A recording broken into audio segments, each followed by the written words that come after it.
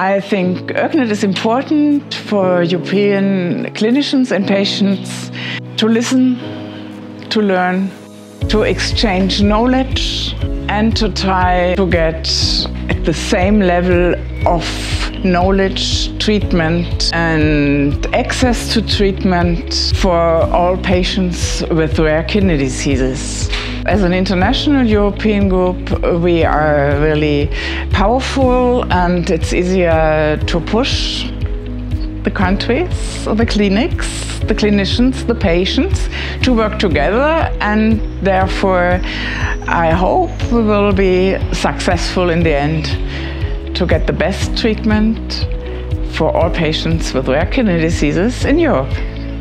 I contribute my voluntary time to ERKNet because I think it's of the most important value that new clinical trials will happen, that the children and the patients who are trialed will be safe and sound, and all aspects of GDPR will be met.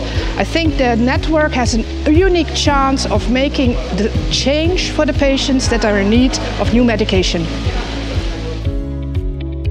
I like to work as a volunteer for ERKNet because I think it is really important to have the voice of the patient in the discussion with the doctors and the researchers, because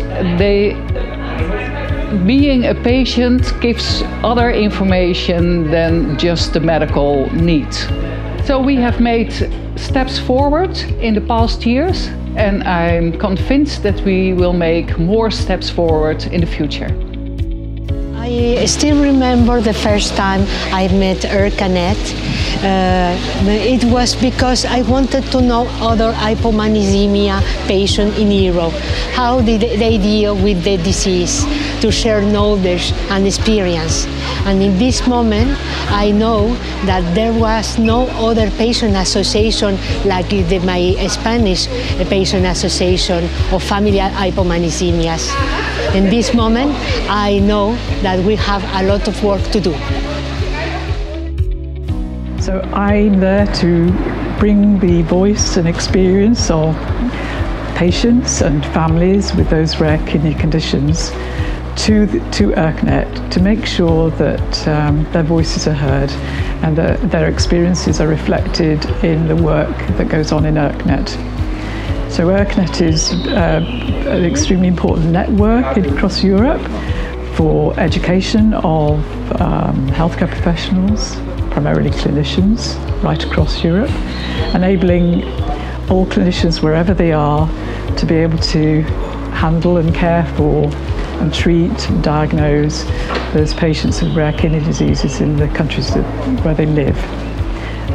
We also, as ePAGs, contribute to other projects within ERKNet and across the whole of the European reference network, such as clinical practice guidelines, registries and research, and some other initiatives such as the Quality of Life Initiative. It's very difficult to find the right doctor, to find a good expert, and after you've found good experts and you get updates on your disease, you are examined and you get hints. And what you also need is a network, a social network for patients to speak with other patients. Furthermore, for all different rare diseases, research is very, very necessary because there are over 300 rare diseases, kidney diseases, and a lot of diseases are not yet really fully understood. And therefore, ERKNet is an organization to search for new information, to do research on different rare diseases, and to look what is missing, and then do research on that specific things. So ERKNet gives us, to the patient, this possibility to work with clinicians, to work together, to ask for our needs. Patients, families has to know everything about his disease, and this is what ERKNet could give for the patients. So be part of ERKNet is very, very important for all the patients, all the families, and to be a community, a very, very important community.